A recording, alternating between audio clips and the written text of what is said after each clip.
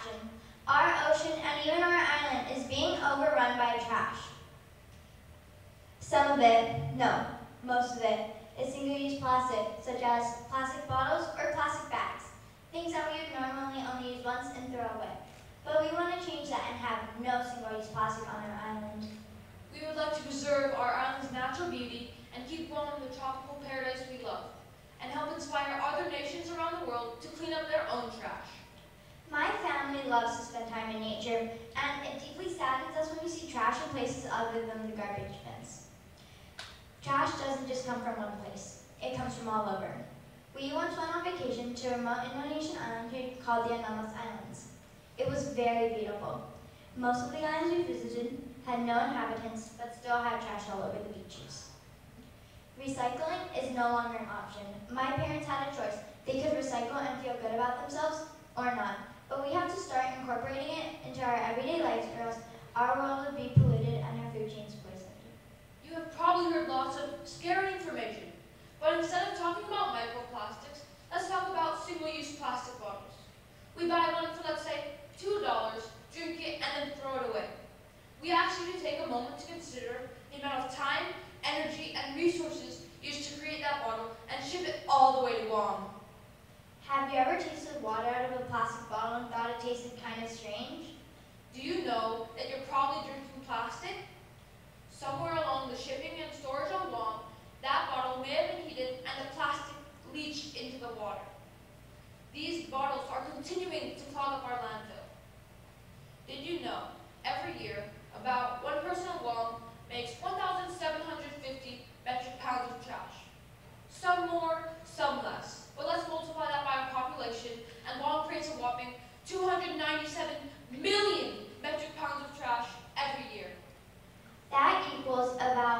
1,200 blue whales. With the growth of our world and economy, if we don't change soon, we may go past the point of no return. But don't get me wrong, plastic is not a bad resource. We wouldn't be where we are today without plastic. Plastic is in almost everything that we use, such as cars, phones, the materials to build our homes, and so much more. So as I said before, plastic is not necessarily bad. It's only bad if we don't recycle it properly. We hope in the future we can find an alternative to plastic, but that does not fix the problem that already exists.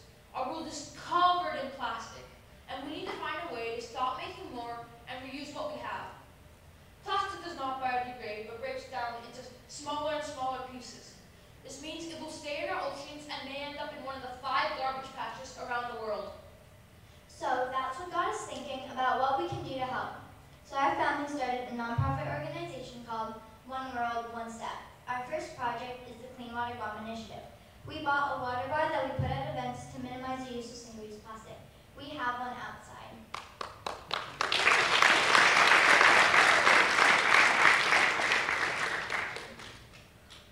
It is a double filtration system that takes normal tap water and turns it into good, filtered, tasty drinking water. We hope that by 2025, Guam will stop importing single-use plastic bottles and start using its own water in the aquifer. But that option may not be available much longer if we don't stop illegal dumping and polluting our water. We are both just 12, but don't underestimate us. We've discussed problems, and now we'd like to share some of our suggestions and solutions. You can reuse, recycle, and upcycle.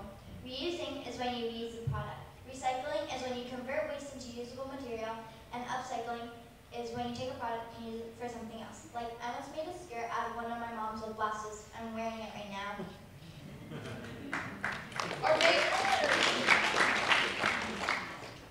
Or making art out of trash. Instead of throwing away old beer and wine bottles, you can cut them and use them every day as drinking glasses. Our first steps will be to reduce the amount we use. Buy groceries in glass or tin containers. Then actively recycle and upcycle items we cannot find other solutions for. We bought water bars that we are installing in our school in the next month. We hope to achieve a ban on single-use plastic in all of the schools in Guam within the near future.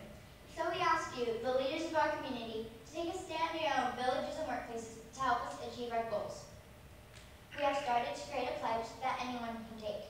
You would pledge to be an ambassador for our environment. That you will try and eliminate single-use plastic in your lives. That you will strive to correctly recycle items that can be recycled. That you will carry reusable bags, straws, containers, and Tupperwares wherever you go. And that you will buy items in alternative storage containers such as glass or metal. We challenge you to take our One World, One Step pledge and the Guam Green Commitment. Please contact us after our presentation for more details.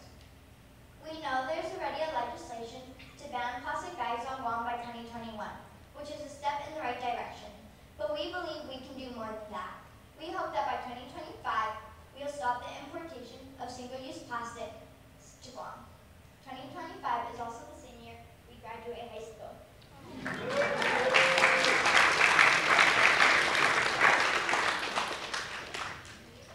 We need to stop taking the future into our own hands. We can't wait for the government to create laws and legislations. We as a community can make a difference.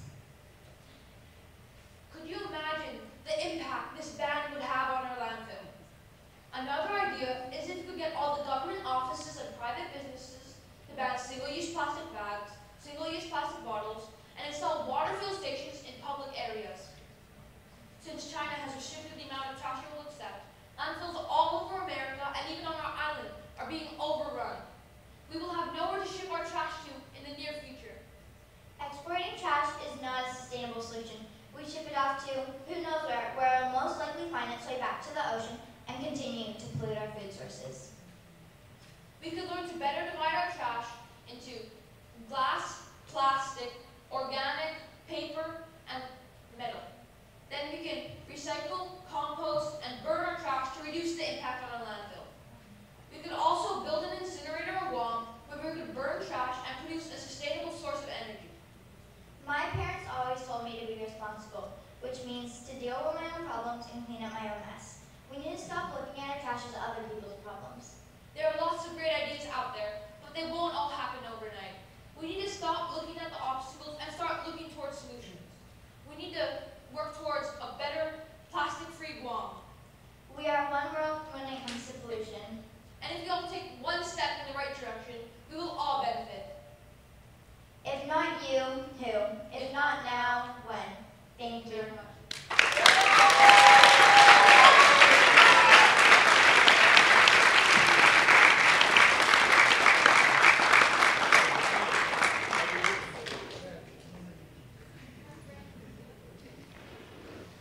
All right, can we get another round of applause for Dylan Kylie Baker?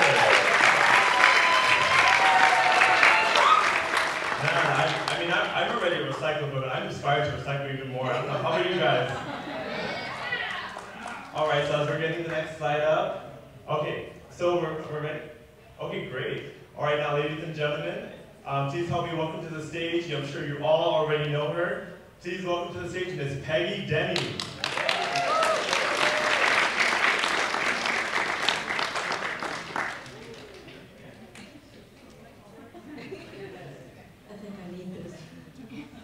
Everyone. Please excuse my rather casual attire. I've been hauling recycling bins and stuff all day. So you probably are anticipating that I'm going to talk about zero waste and recycling and trash, but I'm not. I'm going to talk about something that is a bit more sobering. I don't know. Is it right? Okay. How many of you have heard of Roundup and its active ingredient glyphosate? That's what I'm going to talk about tonight because this is a pretty dire situation. Are you ready for that one? Cool. All right. So we're just going to talk. I'm going to talk a little bit about the U.S. health stats right now. According to the Commonwealth Fund, the United States ranks 49th. And health outcomes, falls behind all those countries in life expectancy. We're spending almost $10,000 a year per person on health care. And we are behind all those countries. And we are last or near last in infant mortality and definitely last in infant mortality on day one. We have an incredible situation with chronic diseases. In the 1960s, 4% of the U.S. population had a chronic disease. Now, 46% of children have chronic diseases. Autism in 1975 was 1 in 5,000 children. Now it is 1 in 36. Attention deficit disorders, 1 in 3. Diabetes, 1 in 4 adults. Obesity, 1 in 3, major depression, 1 in 2, cancer, 1 in 2. I don't even have this statistic, but right now, 1 in 3 men and 1 in 4 women have fertility or sterility issues. How many of you even know about the gut biome? We have about 70 trillion human cells.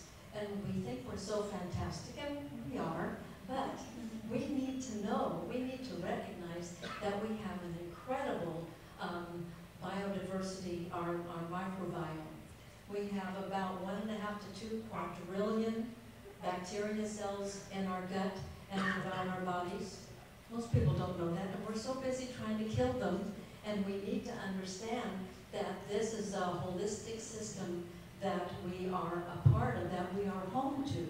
We have 300,000 species of parasites, most that are life-giving.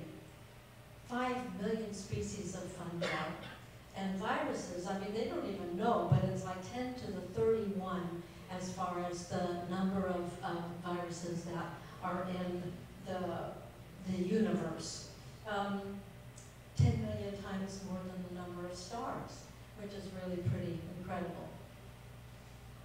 So this is Roundup, and it was recently purchased by Bayer for about $67 billion. We sprayed 5.2 billion pounds of glyphosate year-round or yearly worldwide.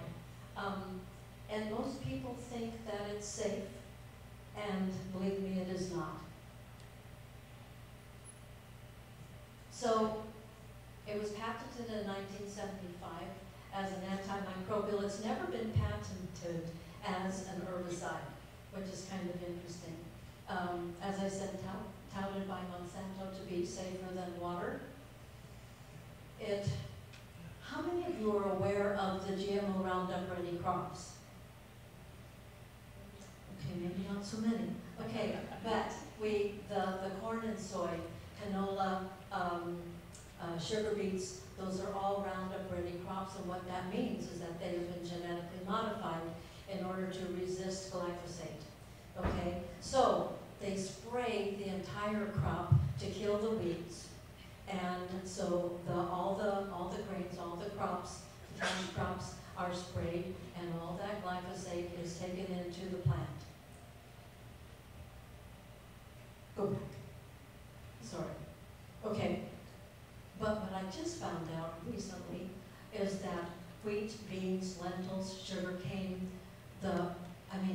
all the legumes that I just love, they are all sprayed with glyphosate as a desiccant so that it speeds up harvest so that they can harvest it more quickly.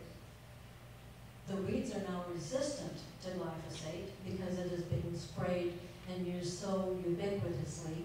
And so now they're creating new herbicides, including adding 2,4-D, which is a compound of Agent Orange. So glyphosate, Monsanto has always said, well, it's safe because it disrupts the shikimate pathway, which exists in plants and bacteria and fungi, but it does not exist in the human body. Well, the problem is that because it's killing off that shikimate pathway, disrupting it, so then the neurotransmitters of serotonin, dopamine, melatonin, and melanin are all, they're entirely prevented from being created. So the number of diseases, the wide variety of diseases and conditions that are created it's just unbelievable.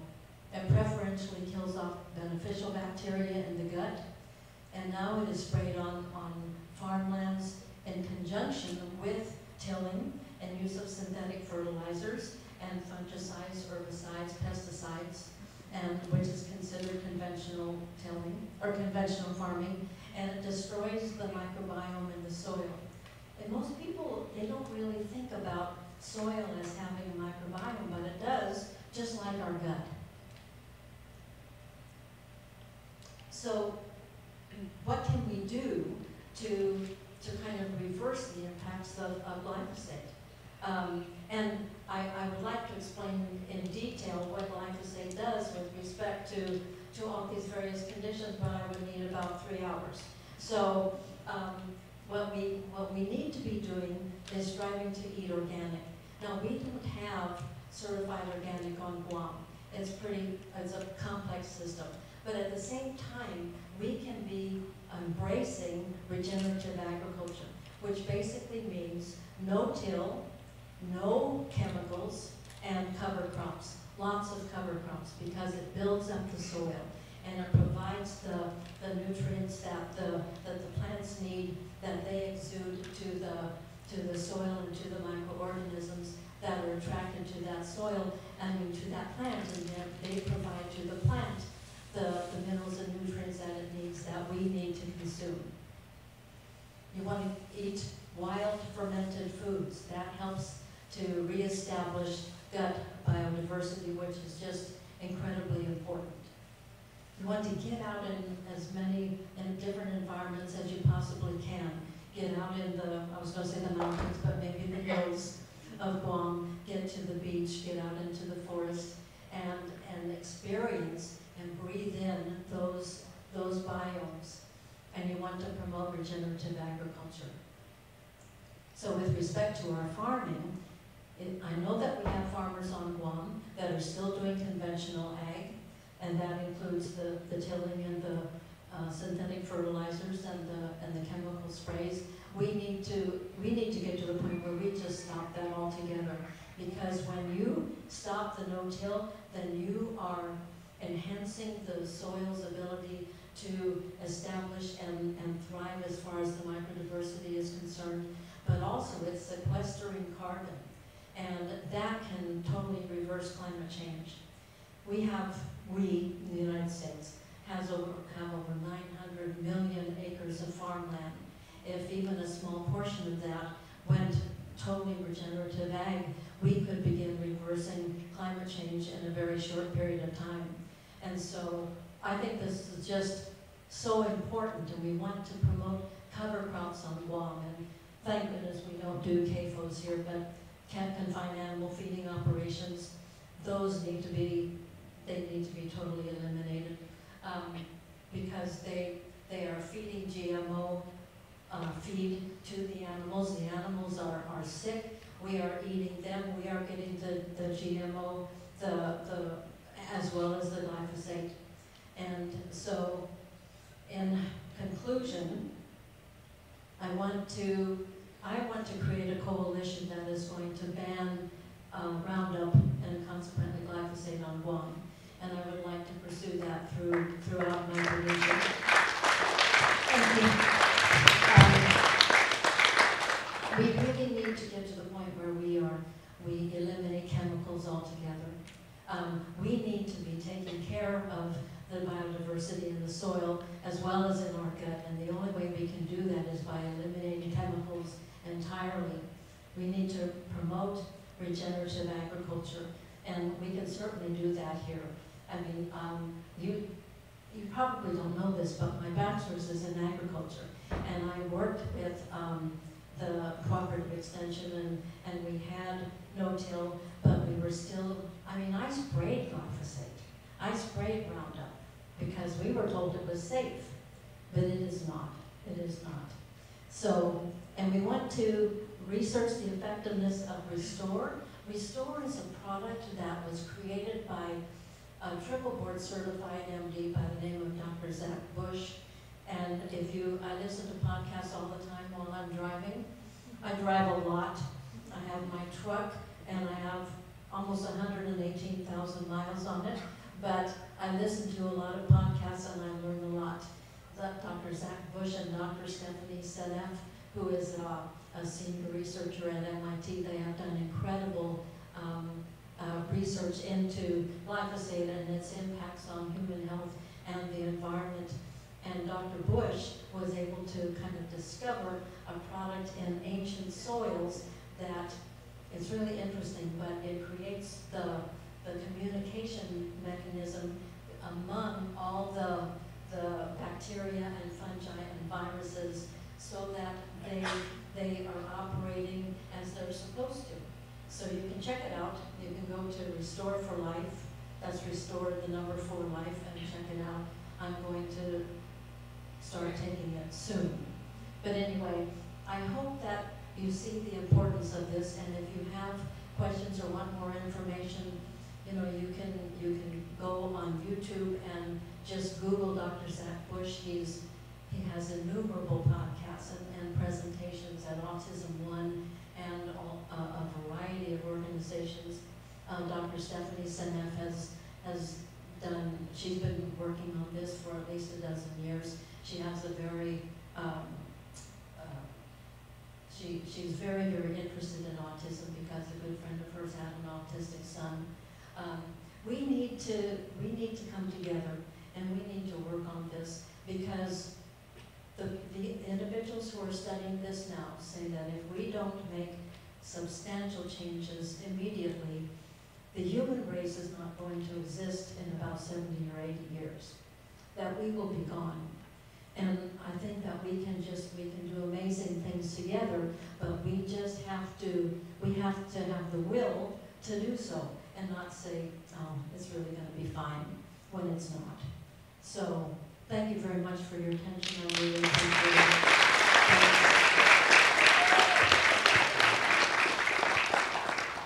All right, thank you, Ms. Peggy Denny. Wow, so that was quite a sobering topic, and I think the beer garden outside, we just came in from there. I think we might have to go back out there real soon, but thank you very much, Ms. Peggy, for informing us in that very, very serious matter. So, ladies and gentlemen, it's not over yet. We actually do have one more seat talk, and this individual is actually my very, very close friend and colleague, Ms. Sefa Munoz. Please come to the front of the stage. So my friend Sefa, she's actually a sea turtle biologist with the UOGC grant program. And just this afternoon, we received word that she was awarded the National Science Foundation Research Graduate Fellowship. So can we get a round of applause for Sefa? And so it's a very, very prestigious fellowship. Thousands of people apply, and we're very, very fortunate that a native of Guam was able to get this award. So as we're getting her slide on the screen. So all right, so can I get a raise of hands of how many of you guys are really familiar with like a lot of the environmental issues that we're facing? Okay, well that's fine because Sefa's about to come up here and you're about to learn a whole lot more. So I learned so much from Sefa. She does a lot of field work with green organisms, and I learned so much from her every day. And you guys are about to learn a lot from her right now. So enjoy. Thank you, Bill. I hope you all are having a good night. It's like 9 o'clock right now, right? I'm usually in bed. Anyways, so I want you guys, I know we have a different range of audience here age-wise, but imagine your perfect office. How would that look like? Would it be at the tallest skyscraper with a beautiful view? Or would it have really cool artwork hanging on the walls? Or would it have an amazing view, an amazing library, and it's beautiful, right? Well, if you ask me, my favorite office would be the beach. And that's exactly where I work as a sea turtle biologist. So my view is an ocean view, and my seat is the sand if I get the chance to sit. And my desk is my trusty clipboard. And my clients are sea turtles. So more specifically, our mama sea turtles and our baby sea turtles here on Guam. So every morning, and this is early in the morning, I walk the beach and I look for sea turtle tracks that basically look like tire tracks. So usually, these tracks would lead to a nest, but sometimes our turtles can be very picky about where they nest, or they can be very tricky. So it's also my job to make sure that the eggs are nice and snug in there, and that they're safe from predators. But sometimes I'll pull all-nighters in the office, and I'll meet our mama sea turtles, and I'll watch them as they deposit their eggs into the sand. And then I watch them as they make sure that they cover it back up. Oops. Oh. Don't look at it, close your eyes. And then, is it gonna play? Close your eyes. And I make sure that all the mama sea turtles get back to the sea safely after I've observed them nesting. Next photo. Oh, there we go. So after about 60 days, all of these babies, they'll have an egg tooth on their nose, and that's what they'll use to get out of their egg.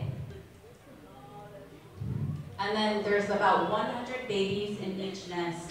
So once one hatches, all of this hatching frenzy begins, and they all have this energy to get out of the nest. And one by one, they'll all crawl out, and it takes about 3 days for them to get out of this egg chamber. So could you imagine, this egg chamber is about 3 feet deep, right? So for these little babies to crawl out that much space, it's a pretty big feat. And then I watch them as they scurry to the sea. And they usually say that this is the most dangerous part of their life, but they run for the sea. And then they make it to the sea, and then eventually they'll just follow the currents for years and years, and they'll just keep eating until they're large enough, and then they reach their foraging grounds. So that could be in the Philippines, Japan, Indonesia, Taiwan. Oh, sorry. Unfortunately, not all of them will survive. In fact, only 1 in 1,000 will live to be an adult. So really, every adult sea turtle is a miracle. Next. So why is this number so small? Well, our sea turtles, they occur on land for nesting and in the sea, right? So they'll come, all of the threats that come with both environments will be present to them. So this is the flat beach, right? And this is the aftermath after a Typhoon Mangkhut. And I don't like to see a flat beach, because usually that would mean that all of the huge waves that come with the storms, they'll bring out all of the eggs back into the sea. And also, the huge waves will drown out the nests. So the babies, they need oxygen just like all of us here. And they can get drowned within their own eggs. Also, pig predation is bad. We all know we need to control our ungulates here on Guam. Oftentimes, they'll eat through the whole egg chamber, which is very sad. And also ghost crabs. They'll snatch at the babies on their way to the ocean. Or sometimes they'll go directly into the mound and get them as they're growing in their eggs. So those are just a few of the natural threats, very few, because they have so many, but those are just a few threats that they encounter. But now we'll move on to the anthropogenic threats. So what are the threats that we as humans impose onto our sea turtles? So take a look at this picture, right? Is it familiar? It's Tumon Bay, right? So the first thing you notice is light. And our sea turtles, they dig the dark. So mama turtles, they'll be hesitant to nest in this type of area. And the baby sea turtles, when they come out of their nest, they'll travel towards the brightest light. So I don't want to see any baby sea turtles checking into any of the hotels there, right? They need to go into the ocean where they belong and where they'll be more safe. Boat strikes, we have to practice safe boating. One bad boat strike will mean one less sea turtle in our waters. Next. And our sea turtles, they're endangered, so there are not too many of them out there. And they are federally and locally protected. Unfortunately, poaching is still an issue here in Guam, so it's very important to report poaching incidences. So for example, here's a spear wound on a sea turtle, and her name is McCutie. And she really is the cutest turtle I've ever seen. She has such a beautiful color, but she had a spear wound on the side of her shell and right by her eye, so she almost died.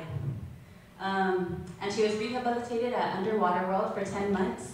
And the biologist at the Department of Agriculture deemed her healthy to be released back into the wild.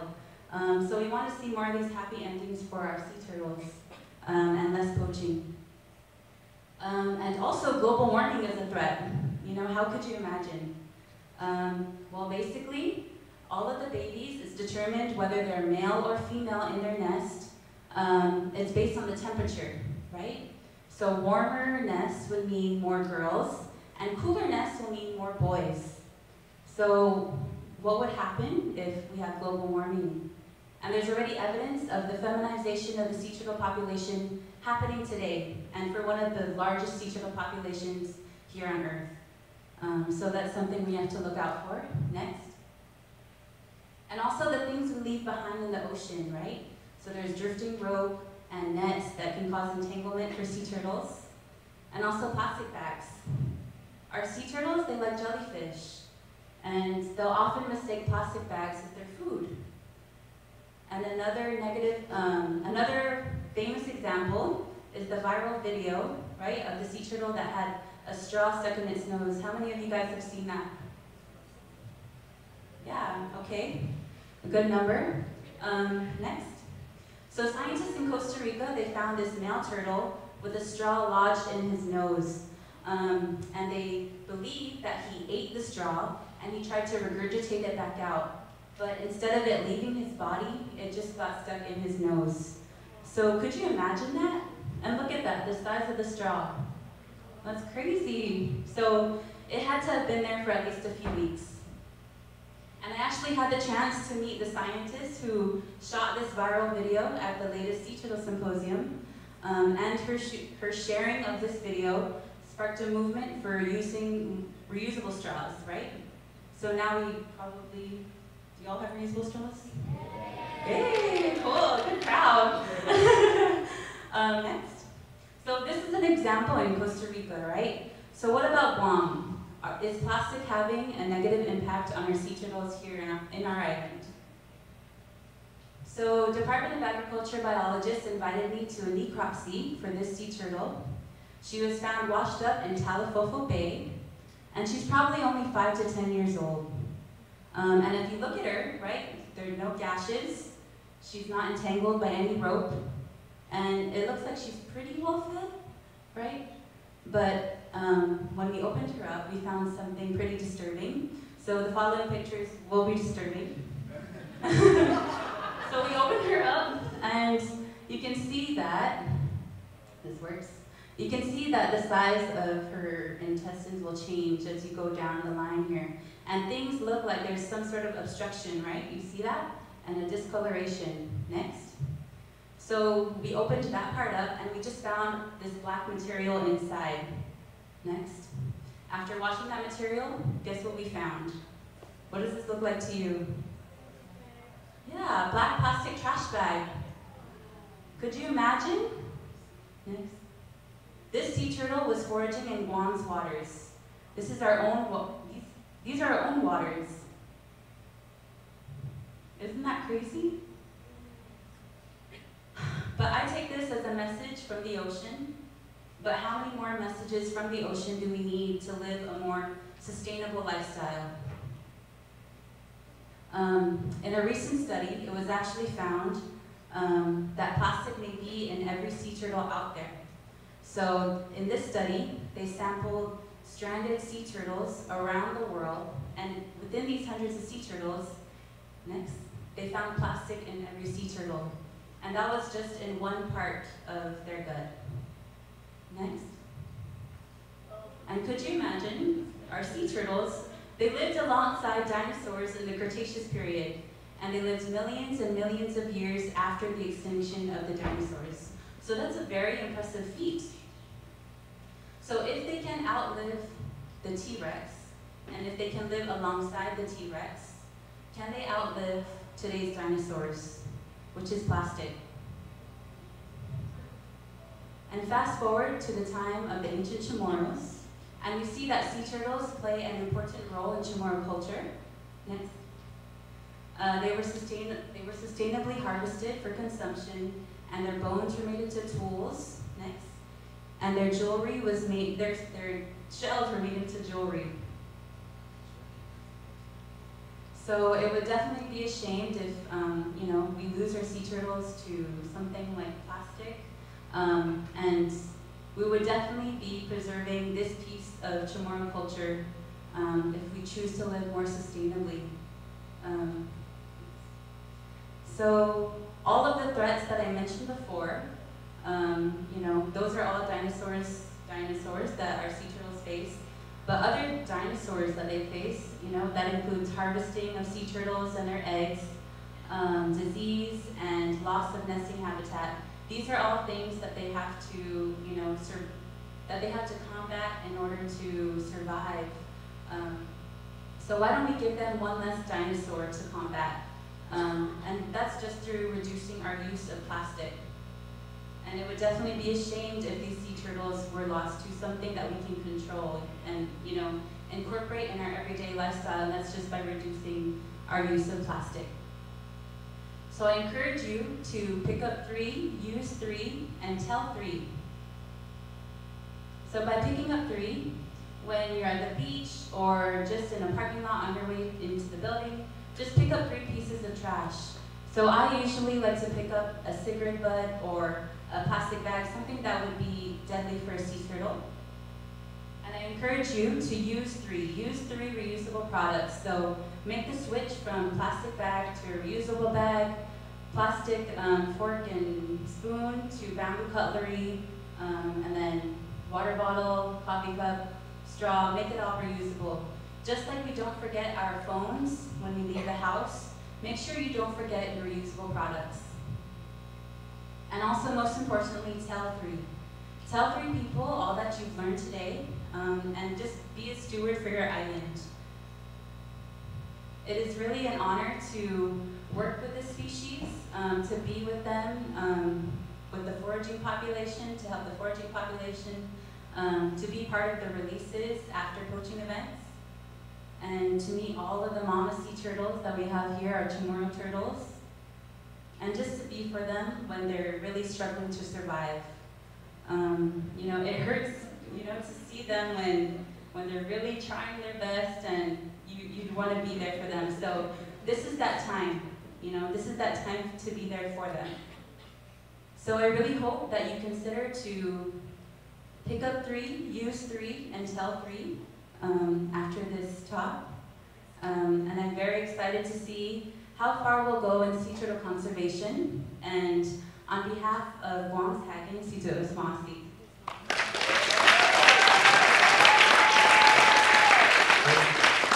Thank you very much, Sefa.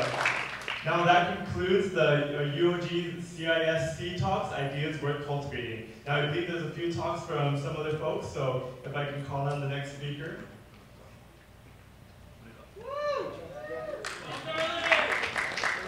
Hi there, and welcome to the Guam Museum or Powwow Guam, Guam Art Exhibit, and the University of Guam Center for Island Sustainability present a talk with Jeff Hamada of Boom.com. And by his own description, he enjoys taking photos, making films, and dreaming up collaborative art projects. He's an artist, curator, and creative individual who in 2008 created Boom.com, critically acclaimed art blog, which pioneered the way we indulge in art and discover art in the digital age. We'll have a question and answer portion after he speaks. Without further ado, I'd like to present Jeff Hamada of Boom.com.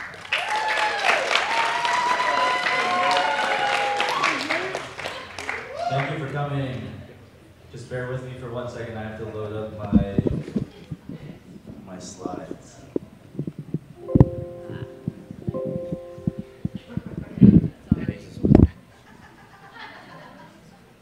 Does everyone want to get up for a second? Get up on your feet and just have a nice stretch, because I'm going to stretch and I don't want to be the only one.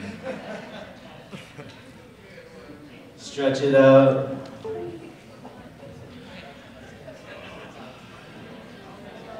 Stretch your shoulders. Good?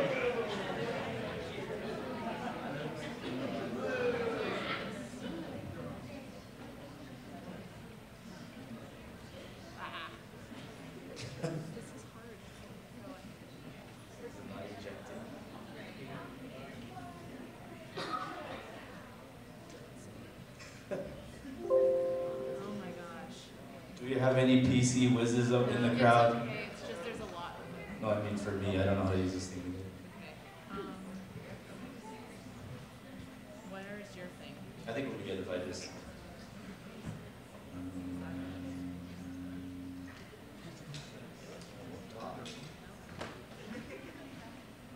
see what happens here. What will NY152 say today, I wonder? Sorry everybody, 1 second. I don't know how to put that on the screen though. I apologize everyone.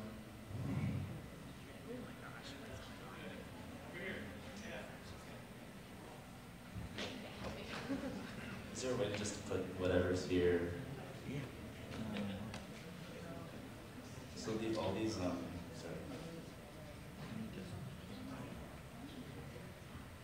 Just all these images besides this video, just like, you know, sort of like a slide. Oh, okay.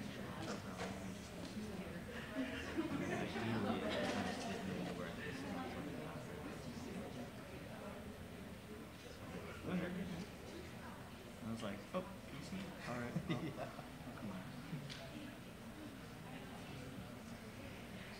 Or are you cool? Like, just put your video and have them on YouTube. Sure. Maybe Okay, so this first thing I'm going to show is it gonna work? This is a video that I made when I was still at art school, maybe 15 years ago, and yeah, I'll just talk about it after we watch it. What will NY152 say today, I wonder? I turn off my computer. I wait. No, it's gonna work. Oh, okay. Impatiently as it connects. I go online and my breath catches in my chest. Okay, maybe it's not gonna work. I had a good feeling it would be online. It's the movie You've Got Mail, but it's been re-edited. I swear this worked when we tested it before. What will NY1? You're gonna really get really tired of them opening to this thing. So we still need it to go. It just pops up here though, yeah? Just making sure. Oh, yeah. Got it. No worries. Gotcha. What will NY152 say today, I wonder? I turn on my computer. I read communication messages. I go online and my breath catches in my chest. I had a good feeling it would be online now. I can give you advice, and great advice.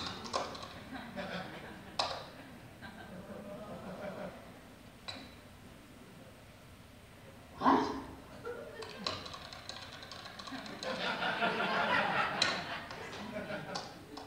I'm a brilliant businessman. It's what I do best.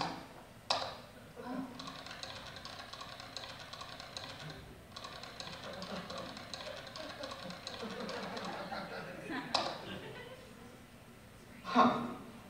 Well.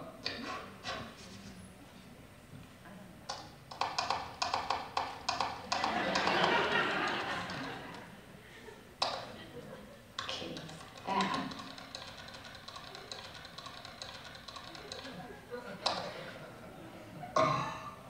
Oh, come on. Hello?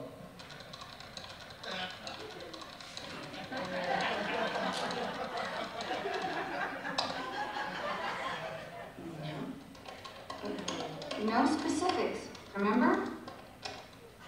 Okay.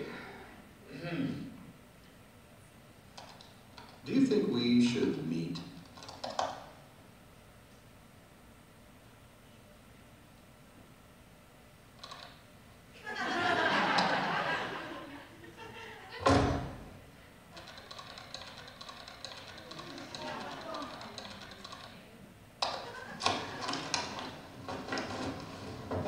Hey.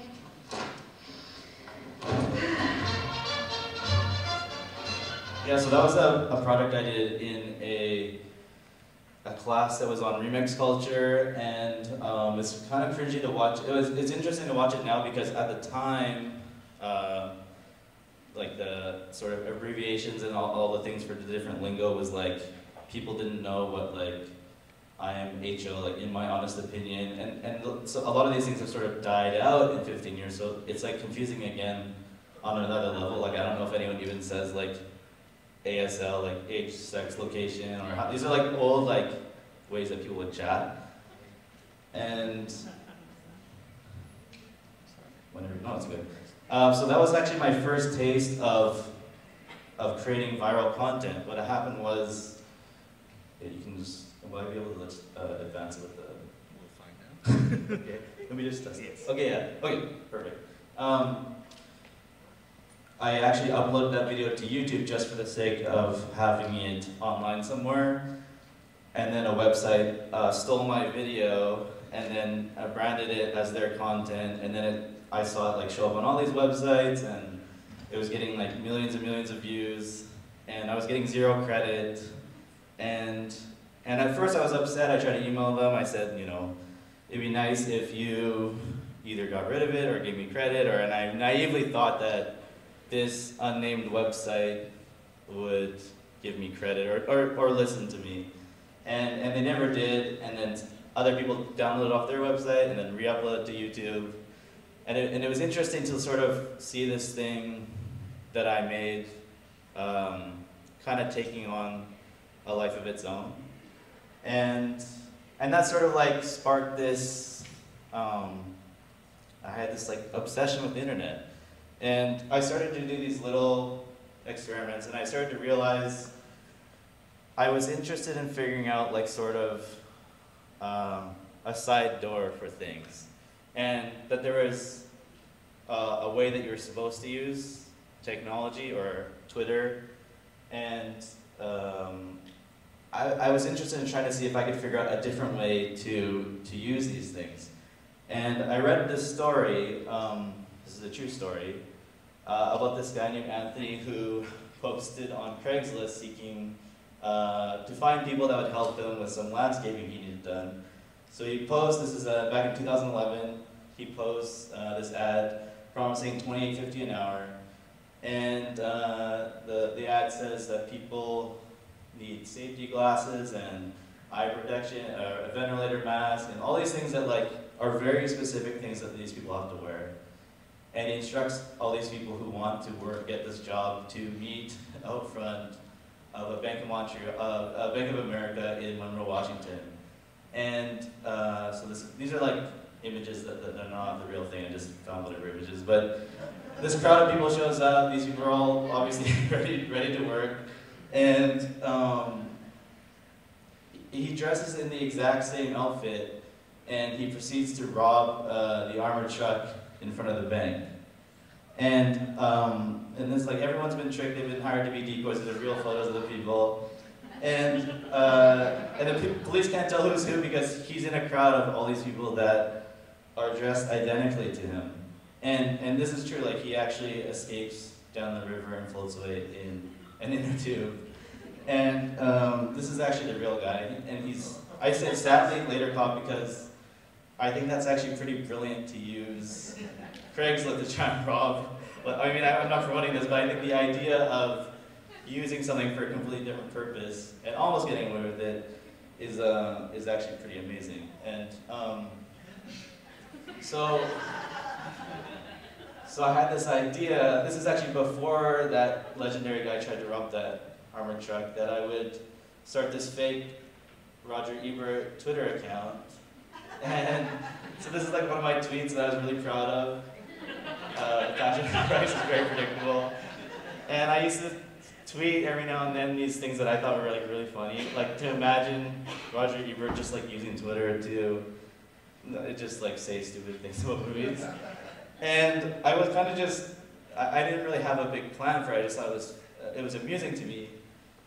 And then on Roger Ebert's actual website, he wrote, the other Roger Eberts on Twitter are not me, not even real Roger Ebert, which was my Twitter. And then he said, my immediate goal is to enlist more followers than that imposter.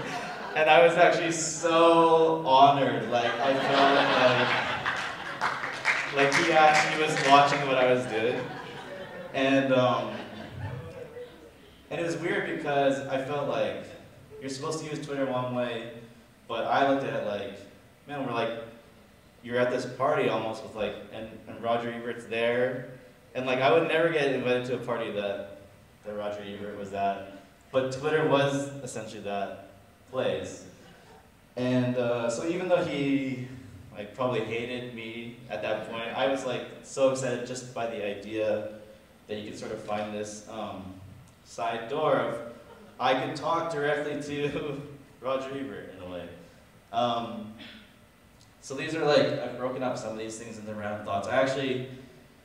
I had a whole talk designed, and then I started hanging out with a bunch of the artists here, amazingly talented artists here in Guam.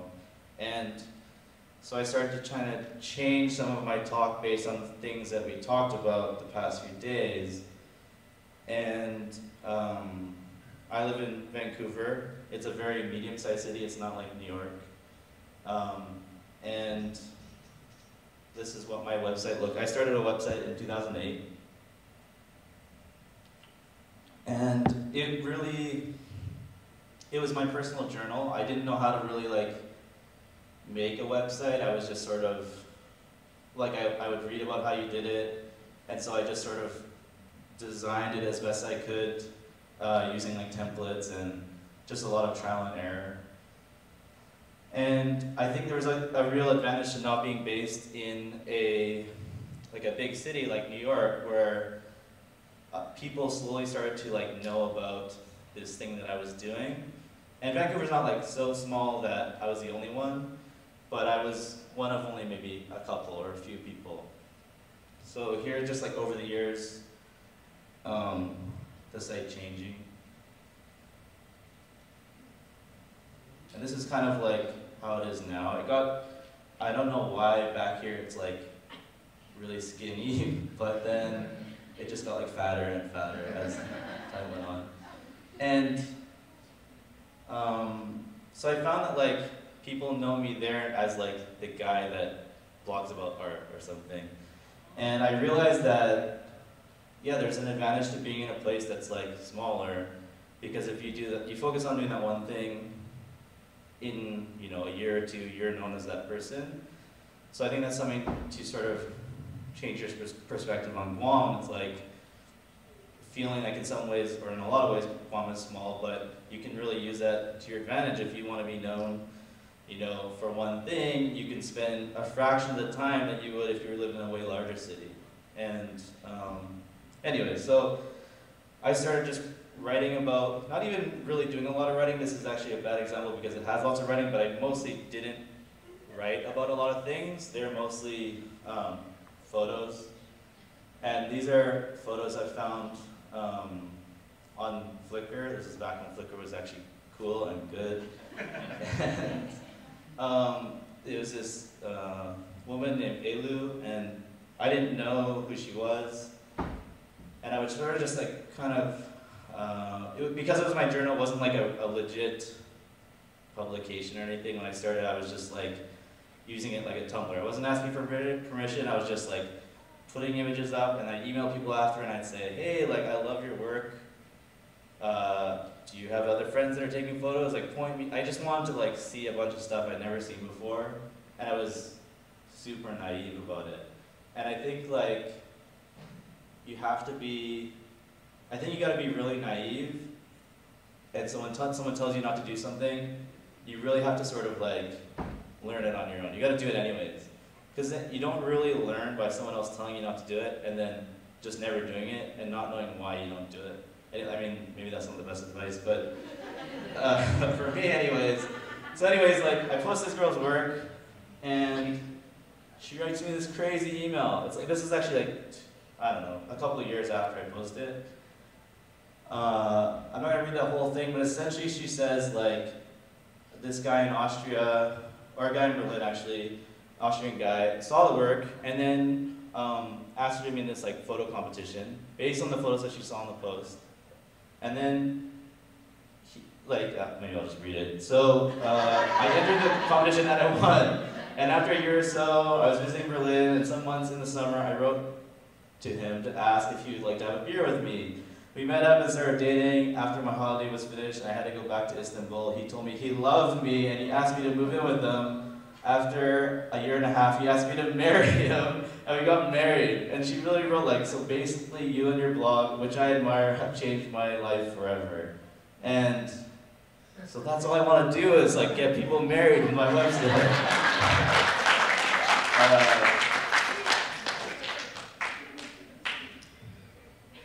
So this is another realization I had was it's hard to take a bad photo of a sunset, and sort of what made me have this thought was this amazing book.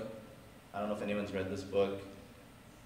It's by two artists, and it was like an online project where they would have people do these like tasks, and the front cover of the book is a photo based on the task to take a photo of your own parents kissing, and they would just have these really easy to do tasks that weren't necessarily like art, but they sort of, in the context of the site, became art. And I really like this idea of designing, or trying to get someone to do something without them feeling like, I gotta be an artist to do that. And anyway, so my quote related to this is I wanted to see if I could get people to do something. So like up until that point, I was mostly just doing the thing where I was finding people's work, writing about it, telling them after the fact, finding out if they had other friends that were making work.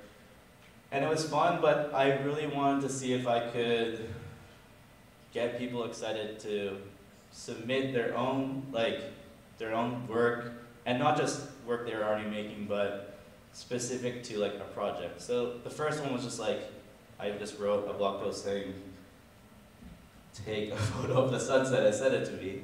And right away there was these really amazing images, like one of them was by like the editor of Transworld Surf magazine, and then there's like people who are lawyers and whatever. There's like a whole variety of people that were like people that were non-artists, people that, it was just like an amazing spread of types of people.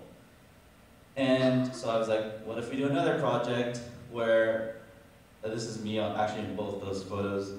It's a very embarrassing belt that I have in that photo. But it's, that got on this skateboard website that I really looked up to called Trail Tap, and I was so excited. So I was trying to see like, would they go a step further and try to draw with light? If I explain like, you do a long exposure and use a flashlight, and it took like more effort, so I thought, you know, less people would do it. But then all these people started submitting these photos, and it was cool, like, they're not just doing the bare minimum of taking a photo of a sunset, but they're actually trying to do something, you know, putting in a little bit more effort. And then I did a project where it was called Little Drifters, and this is something that I did when I was a kid. I would build little boats out of twigs and leaves and just like float them in like a river or like a lake. And it's a sustainable thing. You're not leaving trash because it's all like wood and twigs. And I was very conscious of like, we're gonna be leaving these things. I want them to be all natural elements. And we had this barbecue at this park. I found out later you weren't allowed to have barbecues there, but all these people came. And actually, before they came, I was nervous because between this and the last projects, there actually was a bunch of other ones I did, but I'd never done one where people had to come in person to be part of it. And that was like, I got really scared because I knew that people would do these things online, but would people think it's stupid, or would they like the idea enough to actually make the effort to drive out here? And it's like, I don't know, it kind of is not a cool thing to go and like find random little twigs in whatever and then like build it. And so like, I was really worried that no one would come, and it would just be like my few friends that were down to do it.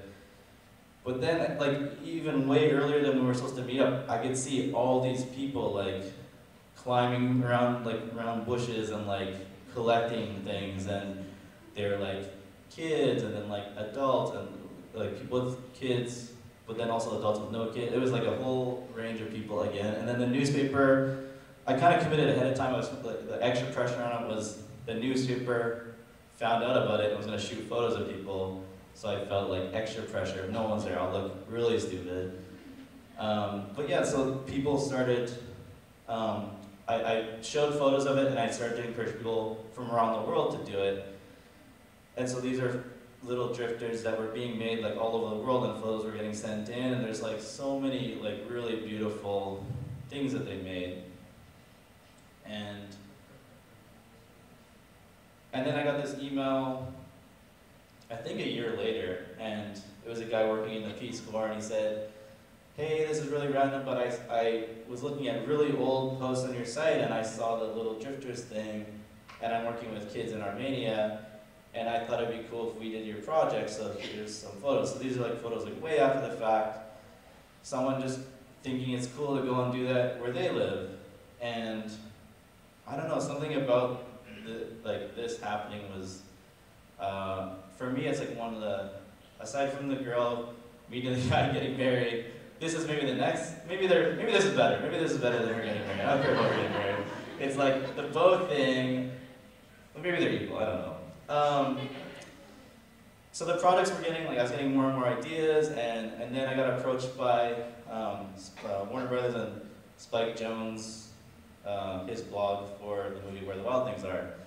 And so this was sort of like a huge turning point for the site where we did this fort building project in the lead up to the movie coming out, and the submissions were crazy. And I think it was obviously because a lot of people knew who he was and loved the book and were excited about the movie. So many people were submitting to this, and I realized that like it fell in this sweet spot of like kids would want to do it, like really hipster, cool people would want to do it. Other people who are old but aren't cool would want to do it. And then like, even if your fort was really bad, the image was still good. Like it was like endearing to see like really bad forts. And then also the level that some of these people, like this guy built like a 3-level wood thing in his garage. Like it was insane. And so I started to like, I did more of them. This was like for Converse. It was like Converse heard about like, we want to do a skateboarding thing with you. We love the, so I was kind of just taking the same idea. It's not like rocket science at this point. I was like, what can I do that's related to skateboarding? It's like just make skateboards out of like random things and they can be functional or non-functional. And so I kind of had like a recipe for like how to turn these ideas into something. And then this guy on the bottom left actually submitted a video where he like, it was like the stock market was like crashing and he like was like freaking out on his laptop, and then he closes the laptop and there's like trucks and wheels on it. He like skates down this hill. It was insane. And then I did like a music one. This was like MTV, and this, actually I don't even say the brands are involved. It was just like a branded thing. Yeah, it was a music one. And then this one was cool because it was like people could submit sculptural instruments that didn't work, but then also submit functional instruments. And people made, like this one guy had these things that he attached like electrodes to this like plant, and then you could just like touch the plant and play like a piano, like the different leaves. So they were submitting all these crazy videos, and then the projects were getting like more and more like involved. So this is a project with Adobe, and actually I did the project completely on my own, and then Adobe had wanted to do a project, but they I don't know, they were like, suddenly went radio silence on I'm just gonna do this project on my own. And then they were trying to simultaneously do this other thing. And then they started seeing all these submissions coming for this project I wanted to do, which was remaking masterworks of art. And then they kind of got in after the fact by just like offering like Adobe, like Creative Suite, and all these things. I'm not trashing them, they're cool. But this project was gonna go down, whether they're into it or not, is all I was trying to say. And there's some, yeah, like insane submissions to this project. So much cool work, and this is like this is my favorite image, and it became a book. So Chronicle Books, a publisher in San Francisco that I really like, they're like, we love this project, we want to turn it into a book, and I was like, super down, and then I was really from day one pushing. I was like, I love this one submission, it has to be the cover. And they weren't down with it for a long time, and I had to really be like, you know, we're doing this cover, and I don't know if they thought for some reason it would affect sales of the book or whatever, but maybe they kind of tried to diss me subtly by putting my name across his butt. I didn't have any control over where my name went, but I was really happy that the book got made. This is a project I did in Hawaii. Oh yeah, so like this kind of relates to the real Roger Ebert Twitter. It wasn't in there just as a joke, but it's like I used to try to use Twitter in different ways. And so one of the things I would do is I tweeted out just like, who wants free encouragement? And all these greedy people were like, I want free encouragement. So I picked the very first person and I said, everyone for the next hour, just encourage this one person. And if you include Boom in the tweet, then I'll retweet it, which is like breaking a sort of protocol of Twitter, because I'd be like flooding my feed with this thing like all for the entire hour. But I didn't really care about like how you're supposed to use it. So all these people started encouraging this one person, I was retweeting it all, and then it sort of finished, and then I was like, how can I do that better? That like only one person benefited from the encouragement. So like a week later, I tweeted out like, who wants free encouragement? And all these people responded, and then I I was like, I don't have anything to do for like the next hour. I'm gonna try to encourage every single person personally that requested it. And not just like, hey, you're cool. I would like go, if they had a website, I would like go to their website. If they had like a film, I try to watch at least part of it. I'd be like, hey, like Tony, your like dog, the video about the dog is so funny, and great job. And I would just tweet these things like, and it got to be where I spent like 5 hours doing it, like my whole day. And more people were like requesting it, and I realized that like all these big magazines had like tweeted out like, if you want free encouragement, like tweet at boom today, and then they'll like tweet to you.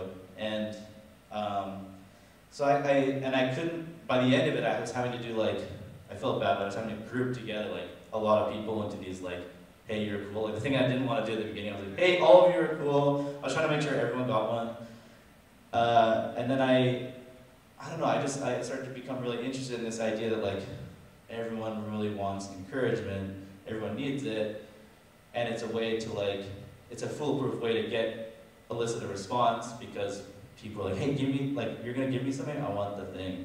So I was going to Hawaii for one of the powwow events, and the first couple of years they sort of forced me to do murals there because they're my friends and they try to make me do things I don't want to do.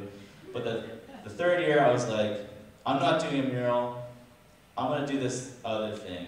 And then I put out like a call for free encouragement on my website, but the twist was, like I said, like you have to tell me specifically why you want encouragement and give me your mailing address, which was crazy. I didn't think that many people would do it.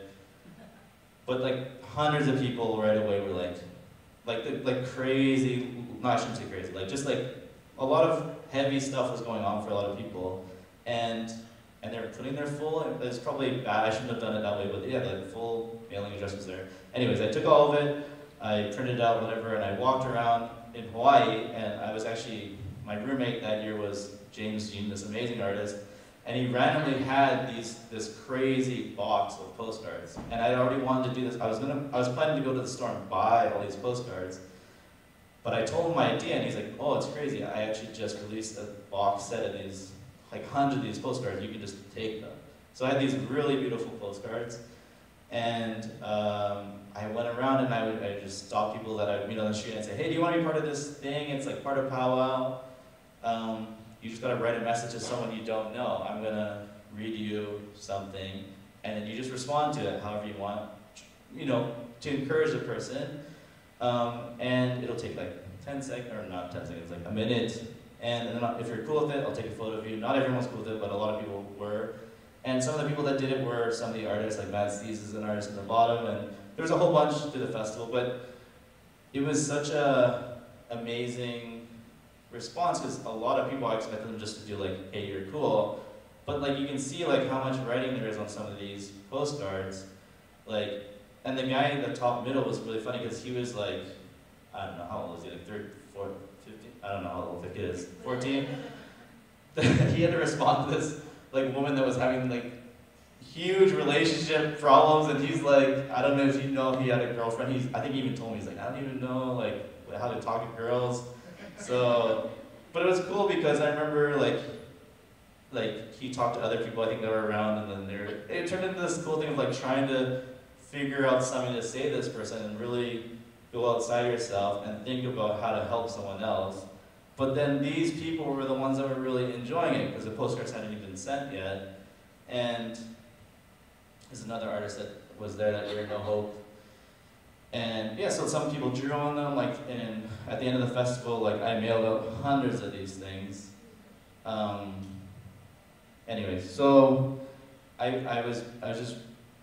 liked those projects because they sort of had another level of meaning beyond just like building a fort for the sake of promoting a movie or whatever. And, but at the same time, like I told you, like the Converse skateboarding thing was in a way really similar to the fort building one, and I sort of came up with a recipe for how to make these things, and they were all working, and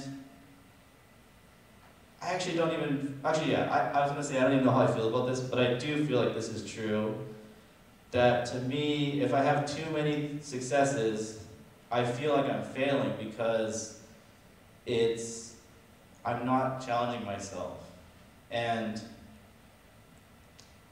doing these talks, like I've done a lot of them now, but they're never easy. Like, I don't like public speaking. It's like a battle to be up here. But it's a weird thing where like I'm sitting there and I know I'm gonna hate it the minute, like, especially because like I didn't know how to work this computer. But there's a weird thing where like I love it because I'm like, this is like making me better. And it's always the case where like if I get near the kind of tail end of my talk, I'm like, I feel like invincible. I'm not quite at that, maybe like the next slide, but like I feel like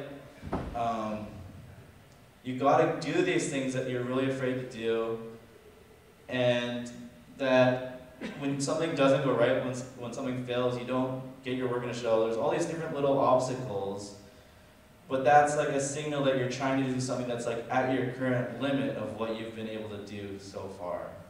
And if you never hit that, you're not like pushing hard enough. And I don't know how else to say that, but so I started to try and do these things. I'd studied film in art school, but like I hadn't done anything film related for so long. And so I talked to Jasper, did powwow, and I was like, I'd love to direct this piece about, or like make this video about powwow. And I know we're probably short on time here, so I wasn't going to show the video, but we made this video, and it was sort of just like assuming that I knew we could do it. And then I made this skate video. I'll produce it. It was the other guys directed it, but we built like the guys built this crazy half pipe, and we snuck the half pipe onto these train tracks. They were like not being used, but like it was still sketchy to like figure out how to do this. And then we built it in two halves on the track, and we had to store it under this bridge. And there was just bums that lived in it because we stupidly built a cabin for them to live in. I don't know why we did that, but then. And so like I really wanted to like try to do a bunch of stuff I'd never done before. So I on that shoot, Red Bull was filming it behind the scenes, and I just cold pitched the guy while we were shooting the skate video on this other idea I had for this like animated series. Even though I'm not an animator, I don't know anything about it, and I just convinced them that I was the guy to oversee this whole project.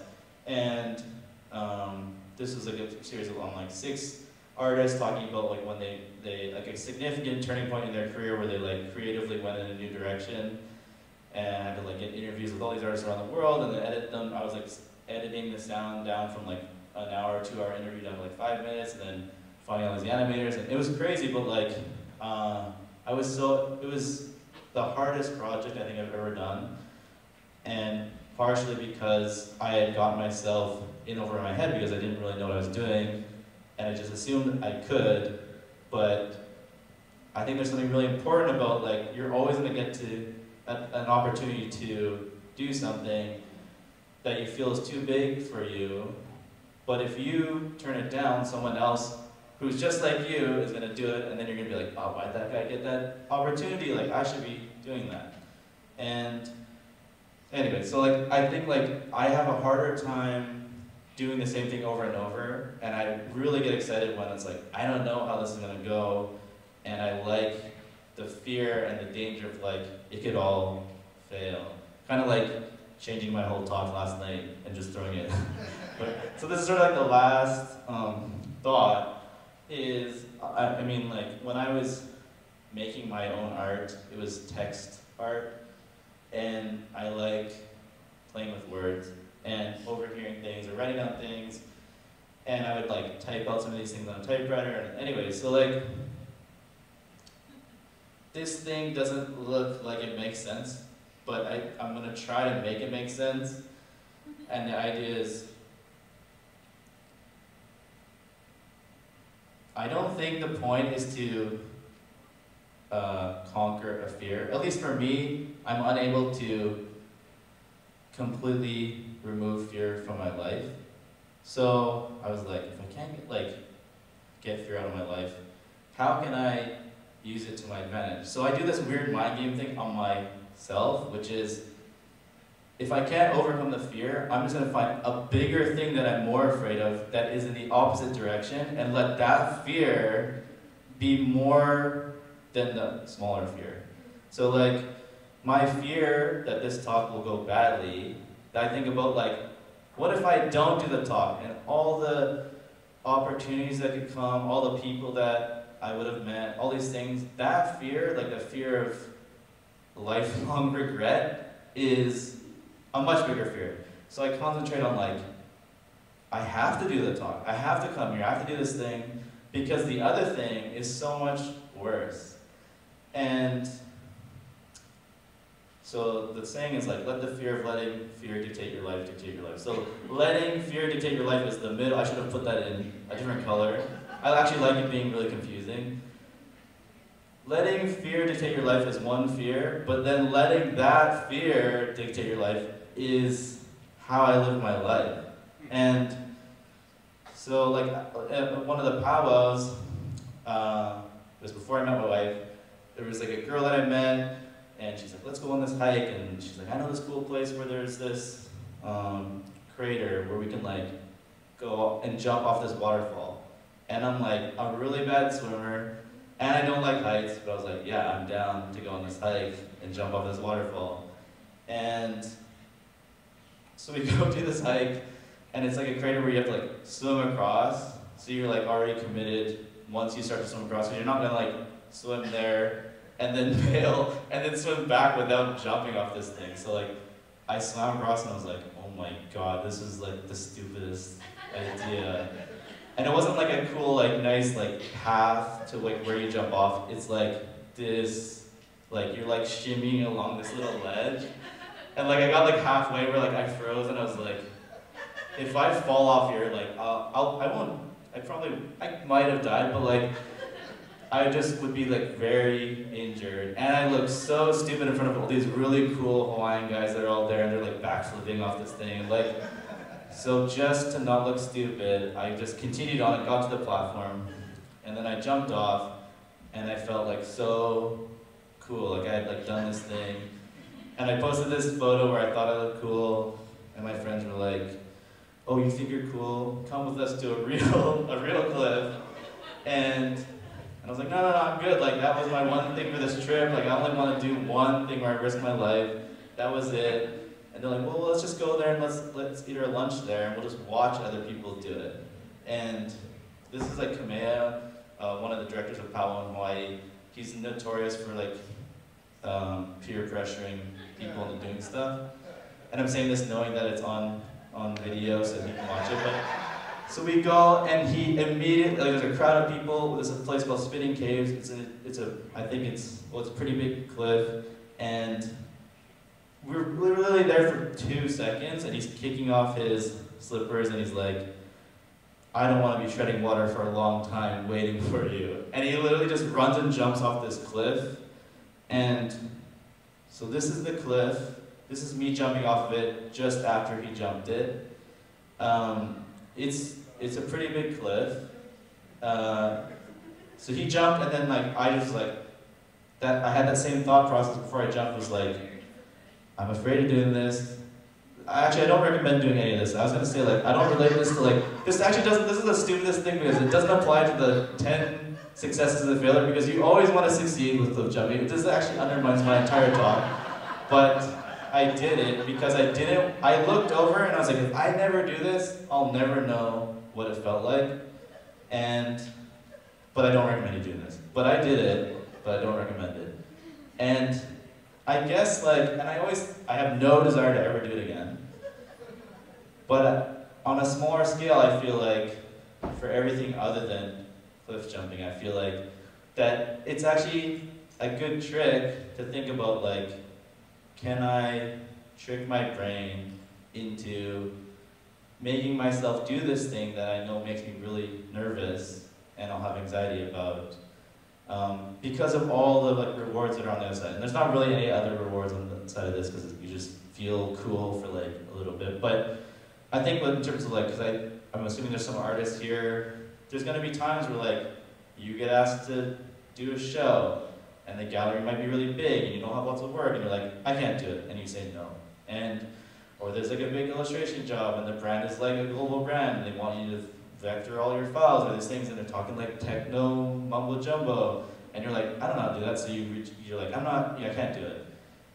And I deal with it so much where I try to use my site to help people get to the next level, and there's so many people that I hear saying they want the opportunity to do it, and then when they get the opportunity, a lot of them, they don't follow through with it. And at first it was surprising, but I've run my site now for 11 years, and I just see it so much. So I think I just wanted to leave you with, not with the image of me jumping off this cliff, but just this idea that like, the idea is not to like destroy all the fear that you have, but those should be real clear signifiers. I'm talking career-wise, things you're afraid of, that should make you realize there's something there that if I was able to go towards it, so much growth and reward and all this other stuff is on the other side. And anyways, I just wanted to encourage people here to do that. Not necessarily the cliff thing, but in terms of your art or whatever else. Sorry, that was really random. That's pretty much my talk. I think I'm going to end it there, but if there's anyone that has any questions about anything, I would love to answer a few of everyone's.